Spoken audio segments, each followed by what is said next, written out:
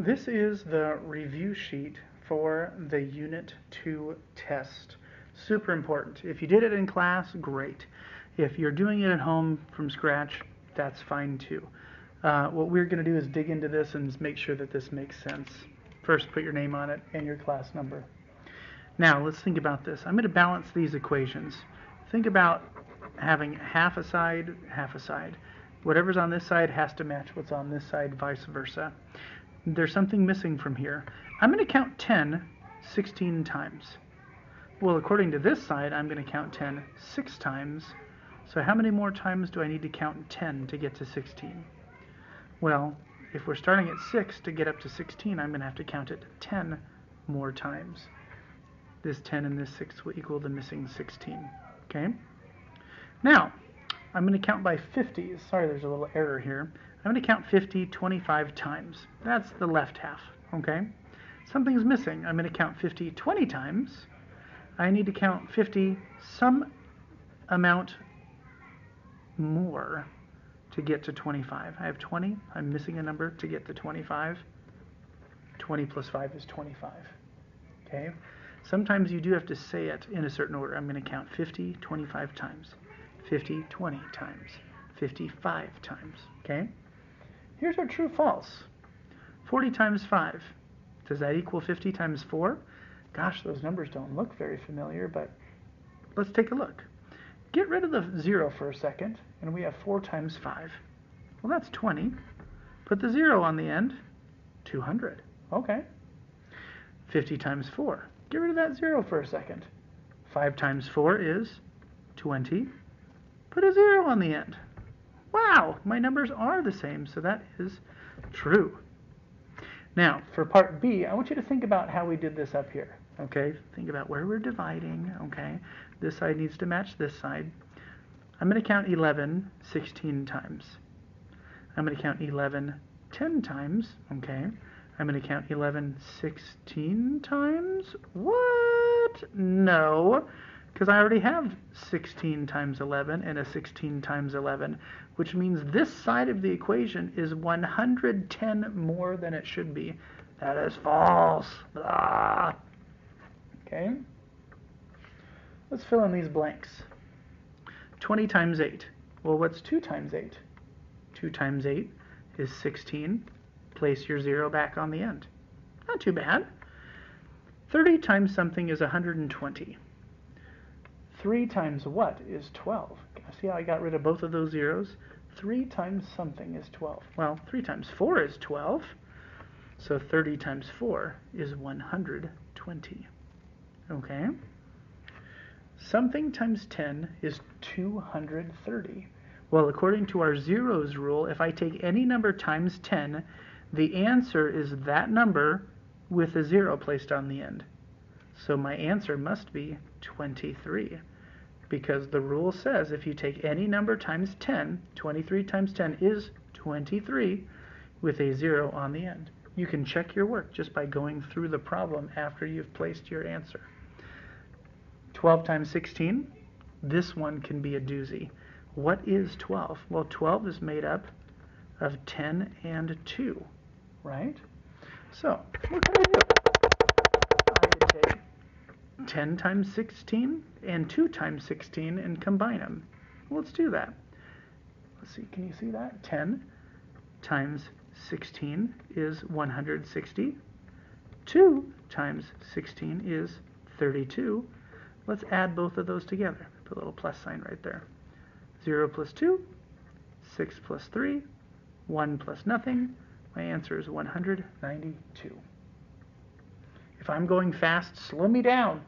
That's why I'm on YouTube, so that you can control my speed. 100 times something is 600. Well, if I count by 100s, 100, 200, 300,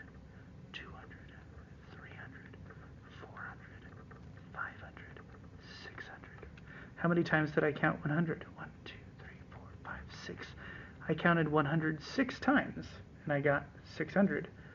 That's kind of a slow way. It wasn't that slow, but I could go a little faster. Let's get rid of those zeros. 1 times what is 6? 1 times 6 is 6. So 100 times 6 is 600. Another way I can think of it is just my zeros property. Anything times 100 is that number with 2 zeros on the end. And that's what I did. 100 times 6 is 6 with 2 hundreds on the end. 2 zeros on the end, excuse me. Okay? Now we're going to talk about the difference between a prime and composite number. What's the answer? How do we know a number's prime? Well, if it's prime, it only has 2 factors. And we know that a composite number has 3 or more factors. Okay? So, how can I come up with examples? I have to think of some numbers that are prime and some numbers that are composite numbers. So, I'm going to take 17, that's a good number, and I'm going to break that into 1 and 17, draw my rainbow, boom, done. That's all there is for 17, it's prime. However, if I choose a number like, let's say, 12, well, I've got 1, and I have 12, okay, rainbow. I have 2, and I have 6, because 2 times 6 is 12, rainbow. And then I have 3 times 4, rainbow. That is a composite number, okay? Excellent.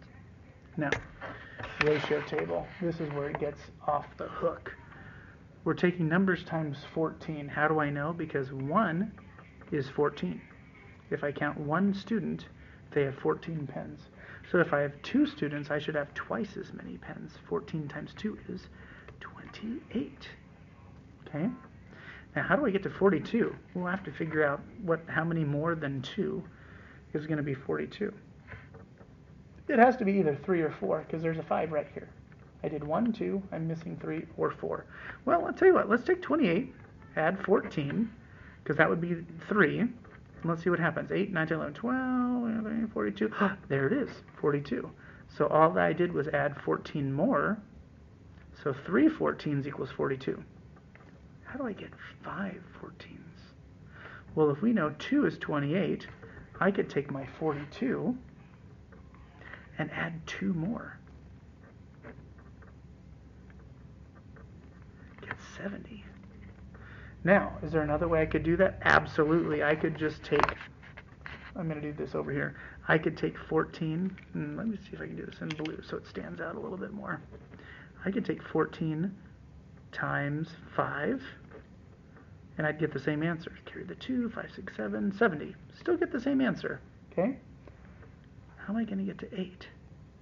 Well, I could take 14 times 8 and stack it, or I could take my 70 and add what? 5, 6, 7, 8. I need 3 more 14s, 3 more 14s. So 70 plus 42 should also be my answer. 112. Now, pause. I see a pattern. Do you see it? 14 and 1, 140. What did they do? It looks like all they did was add a 0. They took it times 10. Because any number times 10 is that number with a 0 added to the end. Okay? Finally, we're going to take it times 11. Well, if 10 is 140, I just need to add 1 more to it. So I'm going to add 14 again. 4, 5, 1. Get 154, and I am done. Like I said, you're allowed to pause this video anytime you would like to take a breather, okay? Now, here we go. 20 times 4 is the area of this rectangle. So the area is what? Well, make it a little easier. Get rid of that 0. 4 times 2 is 8. Okay? Got rid of the 0. Put the 0 back on. 80. 20 times something is 100. 20 times something is 100. So you could count by 20s. 20, 40, 60, 80, 100. You could get rid of 1 0, make that a 2, and make that a 10. 2 times what is 10? 5. A couple different ways you could think of this one. 5 times something is 150. Get rid of that 0. 5 times 3 is 15. Put the 0 back on. 5 times 30 is 150. Okay? Let's see. Okay, here's the deal. When you're doing the area over here, it's the area of the entire thing. So it's how tall it is total by how wide it is total. But we're missing some numbers, okay? 5 times something is 50. 5 times 10 is 50. 5 times 2 is 10. Sorry, that's such a tiny 10. Oh, it's so tiny. Now, 12, where'd that number come from? 10 plus 2. That's how tall it is. The whole thing, 12. How wide is it? 5. Okay, 12 times 5 is 60. Now, if you know your math facts, that's not too bad. What else could I do? 50 plus 10, 60. It has to equal. Let's take a look here. Now we're going to have some fun. 10 times something is 100. We know 10 times 10. Now, if you need to, remind yourself that this is 10. Write the 10 down here. Okay? 10 times 1 is 10. Okay? 3, this is a 3, times this is going to be the area here. How tall is this? Well, it says it right here. So I'm going to rewrite it over here just so I can remember. 10 times 3, 30. Now let's do this little rectangle here. How wide is this? Well, that's 3 because it says so up here. How tall is this? Well, that's a 1 because it says so right there. 3 times 1 is 3. What is my equation going to look like? Well, we know that the area of the entire thing is the whole height, which is 10 plus 1, 11, times the whole width, 10 plus 3, 13, is going to be the answer. Woo, that could be kind of hard to math out, but do we have to? Not really. We could do 100 plus 30 plus 10 plus 3. What do we get? 143. Now, if you wanted to math it out, we could break up 11 into 10 and 1 and take both of these numbers times 13. So that would be 10 times 13 equals 130. 1 times 13 equals 13. If you add them together, what do you get? 3, 4, 1. Oh my goodness, the same answer. It should always work out. And if you have time on a math test, why wouldn't you just try it both ways just to make sure you're right? Gosh, you could save yourself a point by just double checking, okay? Oh, here's the tough one. This uses some magic brain power. Jolie says there are 3 hundreds in 5,329. Michael says there are 53 hundreds in 5,329. Their teacher says they're both right. It should be an exclamation point, I think. They're both right! How can that be so? Explain yourself. Now, I like to start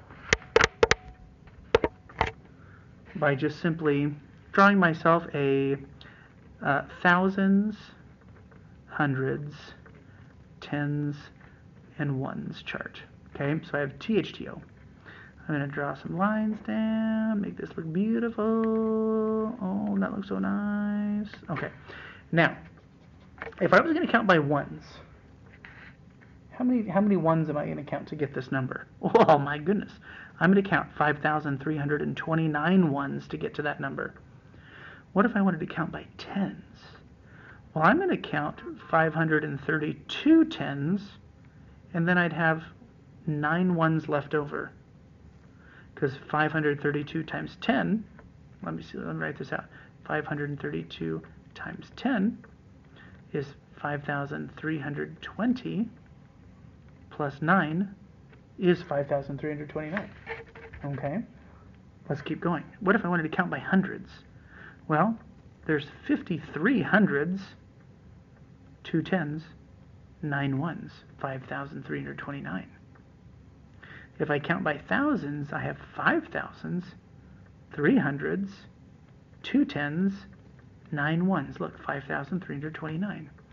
So if you count by different units or place values, you can find out that there are 3 hundreds inside the number if you count this way, or you can say there are 53 hundreds if you count only by hundreds.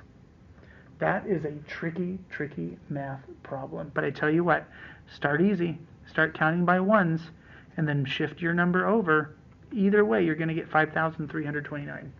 Okay? If you need to, review this video. Review your sheet. Hopefully you have it with you so you can check that test. It's going to be very similar to this. Use your zeros property. Use your open arrays. Use your area models. Use your factor rainbows. You have got this, okay? If you have questions, ask a teacher. Ask a friend who's really mathy. Ask a grown-up, okay? Take it easy.